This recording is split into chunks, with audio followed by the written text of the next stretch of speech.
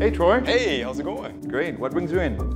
Coffee. Coffee. Well, look around and I'll have it ready for you in a whiff. Perfect, thanks. My pleasure. You can be basically whatever you want to be here in Miami. You just let your imagination grow and you just go with it. The art community here is open and large. You know, it's just a place for you to explore art and see what you can achieve and dream big. I'm Troy Simmons, and this is my Miami.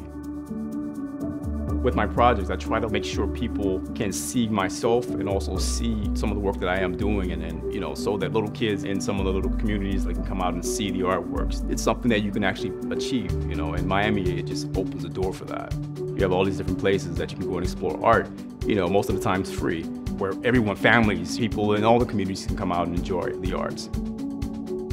I start off really structured, 3D renderings, drawings, and things like that, and then I freely break them up. I'll take a hammer and I'll crack them up, I'll throw them, I'll burn them, I'll do whatever it takes to destroy those things. And it releases stress and pressure within me, and it also gives the piece its own personality. It gives it its own life. Coming from Texas, moving to Miami, it was a culture shock in a way for me. You know, I was around people from different locations in the world, coming from different backgrounds, and I grew up with different expectations than I have. And so what the colors represent is just that melting pot of all the people coming together and really just living in one community or living in one location together. Journey with coffee started off a few years ago. I was preparing for a show, and it was one of those long nights. Never really been a big STEM guy, but I decided to go ahead and jump into coffee.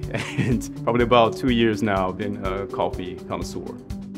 I started off making milkshakes, basically. It was just put too much sugar, too much cream in it, and then, you know, I had people tell me, hey, that's not the way you're supposed to drink your coffee, so I had to back off of that, and I'm still learning and exploring. It draws back to my curiosity of just learning and meeting, you know, new people and exploring new things.